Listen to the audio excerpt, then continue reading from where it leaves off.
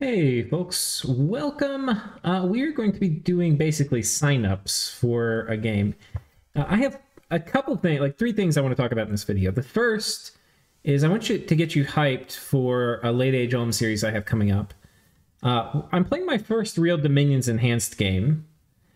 And I'm playing, so I played it in a Blitz once, but I never used any of the stuff.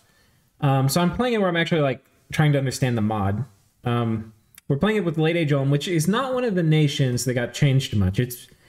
It plays a lot like vanilla Late Age Olm, except they can take advantage, like everyone else can, of all the generic stuff available to nations in Dominions Enhanced. So anyway, we're playing on it. We spawned in England, and we're doing okay in it. The game's like turn 70 something. And it doesn't seem like it's going to be ending super soon. So anyway, it's pretty cool, but like the scale of it is just astronomical. It's like, I think we started with 60 something players. So you really have to be a glutton for pain, because if you are successful, if you achieve all of your early game ambitions, the reward is managing an empire the likes of which will burn your brain to cinders and destroy your will for life. So if that sounds like a fun thing to you, then you may want to get in on the next round. So first round is ongoing. It's going to be going up on the channel. I've already recorded a lot of it, and I'm playing Late Age Olm. Second round is starting, and we fixed a lot of things on the map. So I'm going to talk a little bit, what we're going to do, I'm going to tell you a little bit about the game. We're going to talk about the changes we made to the map. Then I'm going to show you the mod. So first, the game and the map. So the game is played on this map, which is a bunch of planets that are connected through these stars. And I'll try to have links for, it may not be the latest final version, but I'll try to have some links for each of these things in the description. And if I don't, ping me. But basically, there's these planets, and a lot of these, like, this may look familiar. This is from the Valanus map, which was kind of cut out and spherized. Or circleized, I guess. It's not a sphere. And then I don't know where all these maps have come from. We have Fall of Sorrow. We have God's Glory. That's a map that should be familiar to some of them. Blando's Avernus. That's a map that people will know of. And yeah, basically that's what's going on. So there's a bunch of these things, and you can get from one planet to another through the stars and these little space critters that are running around. And the idea is that you can go from this place up to the seahorse, and from the seahorse down here. Now, it used to be the only way to get between planets, or not the only way, but mostly the only way was through these stars. And it was really choke pointy in the original game. So one of the changes we made from the original game to this new one, the second round, is the stars are much less choke pointy. So like this used to be a star. And instead of a star, it's a really cool planet, Warpman's Waterworld. It's a little moon. And the moon has this little thing. So you can hop on. Okay, well, you'd think this would be connected down here since it's got the little trail. Maybe that's a bug. But anyway, this actually is super weird. Wait, where is it connecting to? Okay, something's buggy here. We'll have to go in and fix it. Note to self. But anyway, the game hasn't started. We still have, and there's been some other changes to the maps, but we probably need to go through and proofread everything again if I'm finding something like this when I'm streaming. But, yeah. Basically, instead of having to go through one choke point now, there's a lot more of them. So now there's like 2 provinces. It should be easier to get from one planet to another. There's also, in general, more connections, like more ways to get off planet. Like here, you can go from this island to this island. If we come over, this connects, these connect. Not all of these do. There's a portal here which takes you all the way over to these other worlds. Generally, things are much more connected. And that was a problem in the first one. There were only a few ways off several of the planets, and then once you were off, you had to go through choke points. So in this way, hopefully the map's much more open for people to kind of go where they want and pick wars where they want. We've also reduced the general water count. So there's going to be less water compared to land, which I think was probably a good change. So if you wanted to play a Water Nation, the last map was very Water Nation favored, and it's been significantly reduced. There's much less water. But there's probably still room in the game for another few water nations. So if you are a water nation enthusiast, you can probably join. If you're a land nation, right now the land nations in the original are all doing pretty well. Or not all of them, but I mean, it's probably on average better to be a land nation. Just because it's easier to get bigger, I think. But some of the land starts were not very good. Like there was a start down here that was pretty bad. I think England is one of the worst starts on the board too. But anyway, there's a lot of really good land starts too. Like over here, there's some phenomenal land starts that are just like game-winningly good. So anyway, there's a lot. But that's basically the map. We're going to be playing, like I said, with the Bosmod on and Dominions Enhanced, and then maybe a couple other small mods. And yeah, we're going to be playing on this map. The turn timer is very rigid. So I think it's like 24 hours for maybe a little bit, then 36, and then 48. But like I think we're on like 40 hours right now, and it's pretty late in the game. But there's no extensions, because there's too many people. If we had extensions, we'd never get a turn done. So anyway, it's a very fixed schedule, and you know, it can take a while. So if you're a glutton for punishment, and you want to have your mind burnt to cinders by playing on a map this big, then maybe this is the game for you. If you're not and just want to, you know, are interested in the mods, I'm going to show you a little bit about them. So Bosmod, I mean, Dominions Enhanced, we're not going to do a full explanation of. But Bosmod, I'll talk a little bit about since you're probably not familiar with it. The thing I will say, so we've also got one nation or one era mod on, because that's the only way to have enough nations in a single era to fill up a 70-player map. So you can see they're all like old means early age, and then middle means middle age, and new means late age. So anyway, there are all these nations you're familiar with that are all combined. And then there's a bunch of nations that are from Dominions Enhanced, like Alcara and Great Errata and Tartary and Rotterdam. These are all nations that are in Dominions Enhanced that are not in vanilla. A lot of these are really strong too and have really crazy mechanics.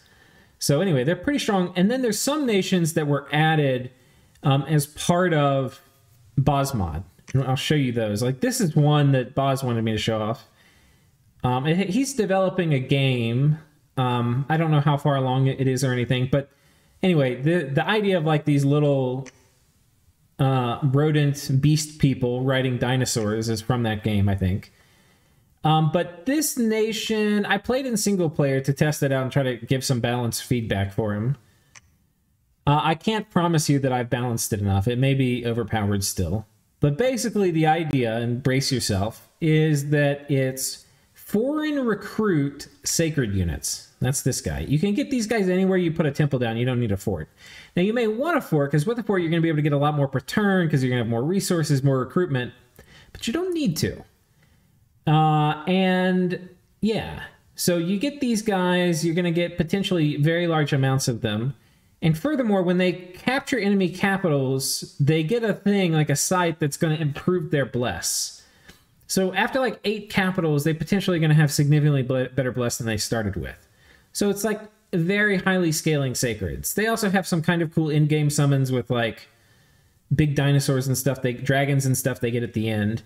Their mage core is not super awesome. They've got the fire nature, which a lot of these cross paths, for those of you who aren't familiar with Dominions Enhanced, a lot of these stupid cross paths like this are better in Dominions Enhanced than they are in vanilla. I don't specifically know the fire nature one, but anyway, they've got these guys. The other major mechanic for this nation is they've got these breeders which make little babies, and the babies grow over time into big warriors like this guy.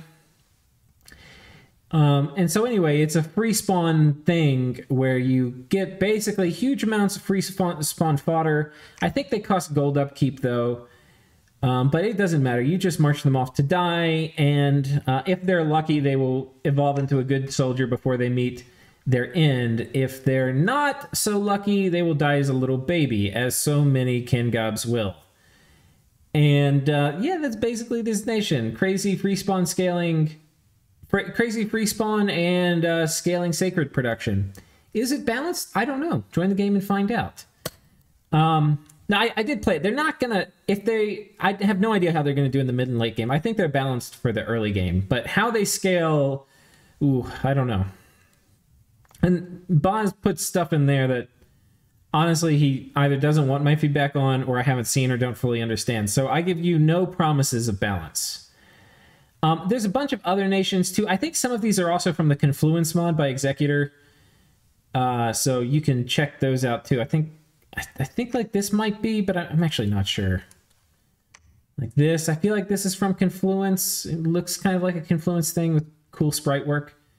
Anyway, but yeah, there's a few of those nations got added. They were not in the original. And the other thing is there's, I think this is the other one I'll just show you. There's a new one. Oh, there's also some nations from the 4th Age, which is a mod pack that I think Tired Taleteller and some others are working on. So there's a couple. Apparently this has some crazy stuff. I don't have anything with the 4th Age, like after Late Age Phalegra is like. I haven't even looked at it, but I've heard it's got some crazy stuff.